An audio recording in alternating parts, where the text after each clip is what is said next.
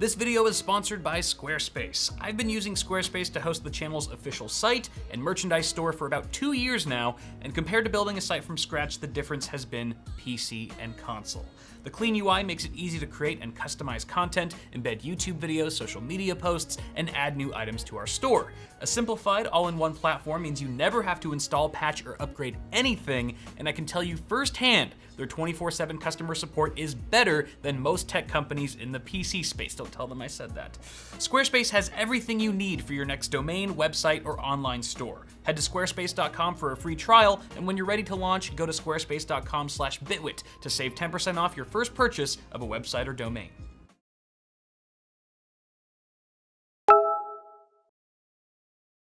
Oh, dude, get the camera. So the Craigslist guy got back to me, and he still has the PC for sale. So, I mean, I already went to the ATM this morning. We're pretty much good to go, and he wants to meet now down the street, so. Are you good to go? Okay, let's go. Let's buy a gaming PC. Woo. I hope he doesn't try to rob us at gunpoint or something. Although I wouldn't even be mad, because I'd be like the most badass tech geek ever. Anyway, let's go.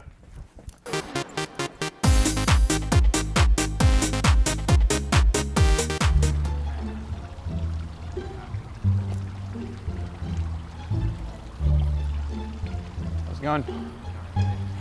Hey. Thanks for meeting me here. Appreciate it. Aren't you the YouTube guy? Yes. Oh my gosh, that's crazy. Yeah, actually. I just saw a video, like one of your videos, like recently. Oh, really? Yeah. Nice, crazy. nice. It's still a decent gaming PC, right? I mean, it's all functional, you said? Yeah, it's totally functional. Okay, cool. All right, so now that we're able to take a closer look at John's PC here, why the heck are we even doing this? Well, for starters, it's a terrible time to build your own rig, at least buying new parts, right? I mean, memory prices are ridiculously insane. GPU prices have nearly tripled across the board. So perhaps buying a used system off of a secondhand website like Craigslist offers a viable alternative if you're trying to get your foot into the door to PC gaming here in 2018. So let's take a closer look at this rig. Taking a look here, we've got, this is a Corsair chassis that we're rocking with. What model is it exactly? The 100R. The 100R, so it's very nice, very popular budget case, right, for that price point. And inside, correct me if I'm wrong, but we've got a Core i5 3570K in here. So that's obviously Ivy Bridge, and is that paired with a Z77 motherboard? Yes. Okay, cool. So you have probably overclocked it a bit. Yeah, to 4.1. 4.1 gigahertz, awesome.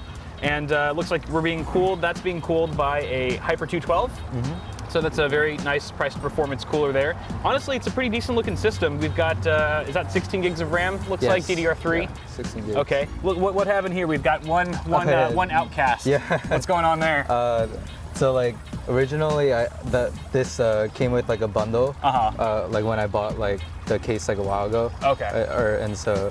Yeah, and then Gotcha. I just ended up buying the 3 other RAM Makes sense. Hey, you know, if it's functional, it works. It works. It works. And then we've got a Radeon HD 7850. Is that what this is? Okay, cool. Well, awesome, dude. This looks great, and like you said, it should be working fine. So, if that's cool, let's see. Let's do what we came to do. Here is $550. You can count it, you know, after we leave. No, I'm just kidding.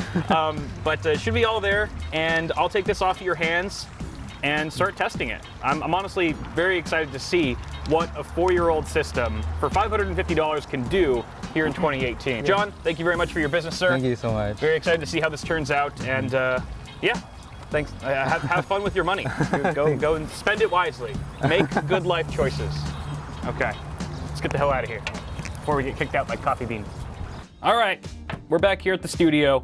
We got this thing hooked up. I have not turned it on yet, so I wanted to share this first boot with you guys, assuming that it does boot. So, with that said, let's turn this thing on. Uh-oh. Is power supply on? Power supply's not on. Thank God. That scared the crap out of me. It's not over yet. Just getting started. Fans are spinning. I hear it gearing up. Let's get a video signal. I don't know if I mentioned this before, but this is an MSI Radeon HD 7850 that we're dealing with. Good old MSI. When their cards were not just black and red, this one actually has some blue accents on it. single 90mm fan, I want to say, either 80 or 90, but fairly quiet system. Again, we only have 2 case fans in here, a 120 at the front, a 120 at the rear, and obviously the very quiet Hyper 212 doing its thing. GPU, of course, is the fan spinning up there. This was long before the 0 RPM feature that we see in a lot of current gen cards. No signal detected. That's not good. Hold on, let me double check connections here. Don't freak out. Everyone stay calm. Just stay calm, all right? HDMI 1. Yes, we have a boot. And we're installing Windows updates. Lovely. Okay, well, that's good. I wanted to jump into the BIOS right away just to see what John had done with the system so far, but we're clearly gonna have to wait a minute for this to finish, so be right back. It is very nice that Windows 10 came pre-installed. That's kind of a nice feature, and it looked like it was activated, so bonus value add right there. Now, some other things to mention about this system while we're waiting for Windows to update is that we are booting off of an SSD. I think we have a 250 gig Samsung 850 EVO, which is a great drive, awesome bang for the buck, outstanding value, paired with a mechanical hard drive. Not exactly sure what the capacity is there. I would imagine anywhere from 500 to a terabyte. And then we have a TR2 600 watt power supply from Thermaltake, which is really the only part of this system that truly concerns me, just because it doesn't look like it's 80+ certified in any way, and these older Thermaltake power supplies have been known to not be the most reliable. That being said, I'm sure we'll be able to get through this video without too much issue. Aesthetics-wise, you can't really expect too much from a budget build like this. Let's see if we can get to the BIOS here. But I will point out that the one stick here is driving my OCD up the wall. Additionally, cable management could be improved. Obviously, he doesn't have a ton of options inside of this budget Corsair case. However, I feel like something like this SATA cable here could have been tucked behind the motherboard tray just to make it a little bit more tidy. And obviously, ketchup and mustard cables don't make anything easier. But that's not what we're here to talk about, people. We're here to just witness these Windows updates for all eternity, apparently. And here we are. Going into our overclock settings, we can see that he's adjusted the CPU ratio to 41, giving us a core clock speed of 4.1 gigahertz. Lovely. Doesn't look like he's, let's see, DRAM operating at 1600. Looks like CPU core voltage he's left on auto. He hasn't fiddled with the vCore at all. But, you know, at 4.1 gigahertz overclock is fairly moderate for a 3570K. But I can see why he didn't push it that much further, because at the end of the day, we are going to be slightly limited by that Hyper 212 cooler. So let's keep the overclock for now and boot back into Windows. So I stand corrected. The SSD is actually 120 gigabyte capacity. So half of what I thought it was, still perfectly fine for a budget gaming PC. At least there is some NAND flash storage in here that we can boot off of. We also have a 1 terabyte mechanical hard drive, so I was right about that. Obviously, everything is wiped clean here. There are no pre-installed games, apart from League of Legends, apparently, which I don't even have an account for that, nor do I play it or test it, so we can't really do much with that. But what we can do is I can plug in my external SSD that's loaded up with all of my Steam games, and we can actually do some testing on this system to see what kind of gaming performance it will yield. Let's do that now. All right, so I have jumped into Doom.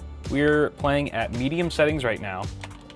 And you can see sort of our diagnostics here. We are using OpenGL as opposed to Vulkan with about 30 to 40 FPS right now in this part of the game, which is very playable. There's hardly any dips below 30 FPS, none that I've really felt. And you can also see our temperatures here. We're getting around 62 degrees Celsius on the GPU, in our low 50s, in the low 50s for the CPU, both of which are very respectable figures, nothing to be alarmed of. And you can also see that we are operating at 4.1 gigahertz on the 3570K, so that's good. The other thing I'd mention is that the GPU has 2 gigs of VRAM, which is getting maxed out at the moment, more or less. And make no mistake, that's going to hurt us a bit in certain games. Right now, I think we're okay, but that does seem to be a limiting factor here. A 2 gig frame buffer is just not what it used to be. I should also mention we're gaming at 1080 right now, so definitely not going to be able to handle anything beyond full HD at this point with the current hardware. The other thing that surprises me about this system is how much memory we're actually using. Granted, I do have a couple diagnostic tools running in the background, obviously, but those don't eat up a lot of memory on their own. But still, we're using about 7 gigs of RAM. And the fact that I'm gonna try to build a competing system for the same price, $550 in a part 2 video, I thought I was gonna be able to get away with 4 gigs of RAM. It looks like I'm probably gonna have to get at least 8 gigs in there. And as you guys know, as I mentioned before, memory is not cheap right now, so that's definitely gonna set me back for when I try to build my own DIY rig. I should also mention that I have not overclocked the GPU in any way, although I did max out the power limit in MSI Afterburner, just to give us a little bit of headroom there. On that note, guys, it looks like I've killed all of the demons, so let's go ahead and run some proper benchmarks in a number of different titles so we get a better overall idea of how this thing performs. 1 hour later. All right, the benchmarks have spoken, and the results were actually pretty impressive. I'll start with the least impressive stuff first, and that was with Doom. We were running at medium settings at 1080p. All the games that we tested were at 1080p, and we got an average frame rate of 43 with 1% lows of 26. Anytime the 1% lows are less than 30 frames per second, you typically see a little bit of stuttering in game, which I did eventually notice more of after that little cutaway that I showed you earlier.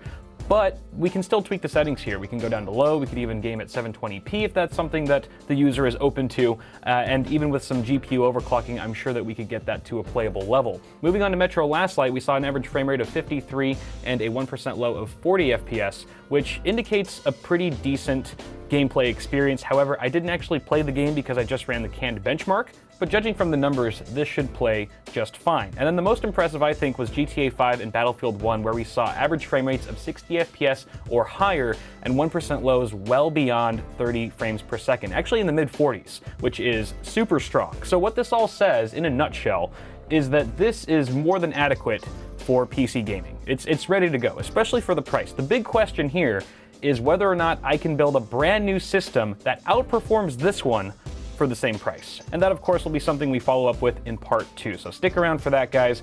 But that's all I got for now. So if you enjoyed the video, actually, this was super fun. Let me know what you thought of this whole Craigslist thing. Picking up a random PC from a total stranger and just putting it through its paces, I thought was super enjoyable. Hopefully it was enjoyable for you guys to watch. If it was, toss a like on it, leave your feedback below. Get subscribed to FLOATPLANE if you want to watch all of our content a week early without ads. And I will see you guys in the next video.